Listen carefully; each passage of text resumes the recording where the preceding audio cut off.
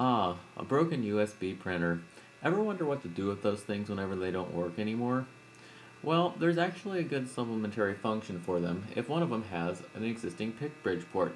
PictBridge, as you know, is a way to transfer photos to the printer directly without connecting it to the computer. Well, it also works to power USB devices that are of a low power nature. Now, today we're going to function on its use.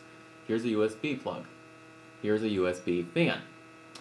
And we're going to plug the USB fan into the printer right here, into the printer's PictBridge port. See the plug? See the port? We are plugging the fan in. Yay! Okay, so now the fan is connected. And as you can see, the fan is running on the power of the USB printer using the PictBridge port. What a way to recycle